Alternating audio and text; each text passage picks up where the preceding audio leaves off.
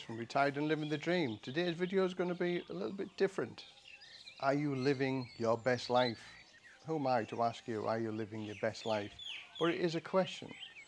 And I've talked to many different people doing my YouTube channel over the years, and I always ask the same questions to the people because I'm a people person. I want to know what makes people tick, and asking people about their lifestyle and how they're living it. Are they happy or are they not?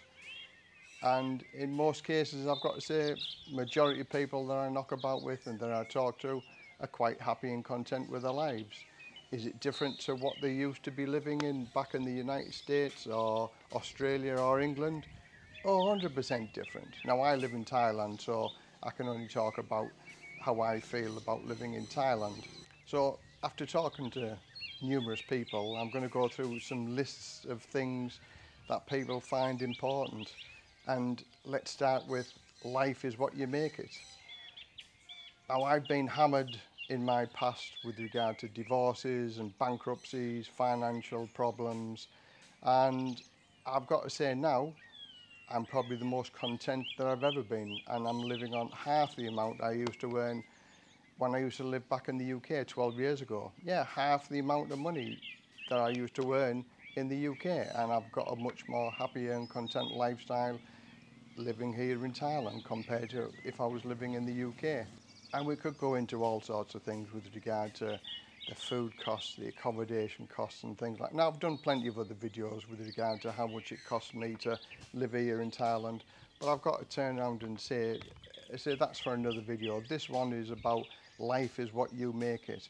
If you want to struggle in your home country with the cost of everything going up and not making ends meet at the end of the month, well then you've got to do something about it. And like I said at the beginning, life is what you make it. Maybe it's time for change. Maybe it's time for looking somewhere else. Maybe it's time to not think about climbing that ladder of success. Be happy with what you've got and stay around where you are. And these are a few things that we're going to talk about with regard to the all-round package with regard to life is what you make it. And health plays a big part. Stress plays a big part. Career or retirement. Now we'll concentrate on the retirement part of that as I'm already retired. And the finances and relationships and entertainment. So we'll start off with health. Now, as I say, I'm retired and I'm 61 years old, and I want to live to a ripe old age and still have all my faculties and know what I'm doing and be happy with the state of my life. I don't want to be a cabbage where I'm just sat and doing nothing. So you've got to take care of your health. Now, I don't drink a lot. I certainly don't smoke. I've never smoked in my life, but I am a bit overweight. So now I'm doing the keto diet to lose a little bit of weight, because being overweight highs your blood pressure, gives you a chance of diabetes and things like that. So although I don't do exercise, and I never have been an exercise person, I used to hate exercise, so therefore that's one thing that I'll never ever do. But in my mind, I don't drink and I don't smoke, so that's two things going for me in comparison to not doing any exercise. So I'll take that one on the chin as far as exercise is concerned, but live a healthy lifestyle, eat healthy food. It's up to you to take care of your own health. If you're overweight and you drink a lot and you smoke a lot, you've got a lot of things going against you when you're getting older as well, because things start to go wrong. So in your later life, retirement, take more care of your health and your well-being, because let's face it, at the end of the day, if you've worked 40 years in your lifetime, you want to retire for another 40 years and enjoy them 40 years. Stress plays a big part in your happiness and your lifestyle. If you're stressed out with things, well then you are going to have a hard time. I've been through the stressful times myself. Going through 3 divorces is stressful. Losing my businesses, losing my house, going through bankruptcy was all very stressful. But I've got to say, in the past 12 years that I retired, I can't think of any stressful situations that I've ever had, because I'm happy with my lot. I'm happy with the money that I've got. I know that every month there's a certain amount of money going to come in and it's guaranteed there every month. So just live within your means. So I've got to say probably the first time in all of my life, I'm sort of stress-free. And this is the environment that you want to be living in, is a stress-free lifestyle. Living a stress-free lifestyle prolongs your life because then there's nothing to worry about. You've just got to get your head around living with less money and managing with what you have and actually taking note as I'm happy where I am. Now sort of the next section was career stroke retirement. Now again, I've been on the career ladder trying to advance and trying to please your superiors to try and get your promotion. And I sort of give up on that because it's just like, yeah, okay. I was happy where I was, always happy where I was. Now I got promoted at work, but I never progressed too much. I just went one rank up in the fire service and I was quite happy with that. I loved that position and I had no plans of going even further because I knew I was going to retire at 50 years old anyway.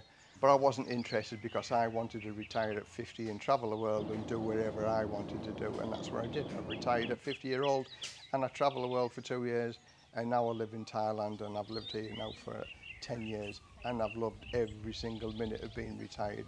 The things you can do, it's far, far better than working. Now finances is very, very, very important. Without finances, it just turns your whole world upside down. So I was lucky that when I retired I got a private pension, so my money is guaranteed every month.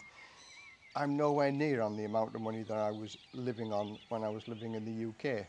At present, living here in Thailand, I'm on about £1,200 a month and I can live on that. And in the UK I was on almost £3,000 a month and I struggled every month to pay all the bills and pay everything that was due. £3,000 a month. Wow, I'd live like a king if I was on £3,000 a month over here. I live in a beautiful house, beautiful area, 5 minutes away from a beachside location, a tropical island, 30 minutes away from where I live. I couldn't ask for anything more. Who could ask for anything more than that? We have enough money to live a good lifestyle as far as I'm concerned, and I'm happy with that because I'm content and I'm happy with the amount of money that we have is enough to live on, for sure. Relationships are very, very important. If you don't trust the person that you're living with, then that's going to cause stress and it's going to cause health issues. So this is what I'm saying, get your yin and your yang in balance, and if you're in a bad relationship, although it's going to hurt, move till you find a better relationship at the end of the day. Relationships come and go, but why do people struggle living in a bad relationship? Now, I've been married 4 times and my relationships, it's like a switch. If it wasn't working, then I'd switch it off and I'd move on. Maybe that sounds a bit callous, but at the end of the day, if you're flogging a dead horse, it's not going to make any difference. So every action has a reaction, and getting divorced and moving away from a relationship is going to cause some pain. But is that pain worth not having to stay in a relationship that you don't like? Let's face it, at the end of the day, we're all getting old and we can all do without the stress and the hassle of a poor relationship. And I would sooner move on. I've had a couple of relationships here in Thailand and I've sort of seen the writing on the wall, and I've jumped ship and I've said, listen, time to move on because it's not working. It's not what I want. Now, the girl that I'm with at present, we've been together for 6 years, and I've got to say it's a very, very happy 6 years. We clicked from the minute we both met, and we both just enjoy life.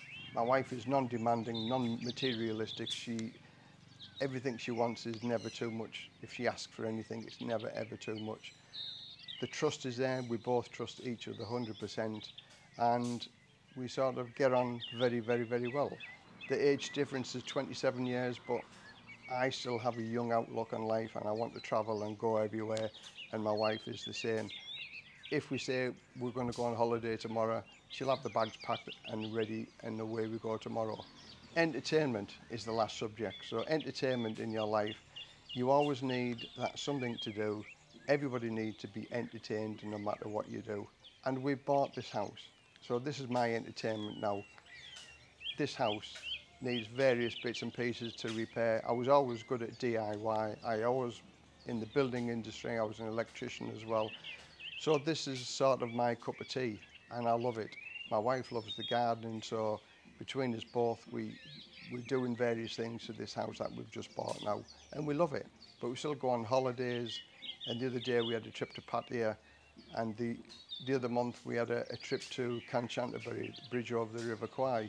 So life is for living. Life is what you make it. If you want to sit in a bar all day and drinking and talking bad about everything in the world, well then go and do that. If that's your entertainment, it's up to you. Life is what you make it. So please leave your comments down below if you've got any comments. Subscribe and give it a thumbs up if you like it. Give it a thumbs down if you didn't like it. So until my next video, from Les, retired and living the dream, bye for now.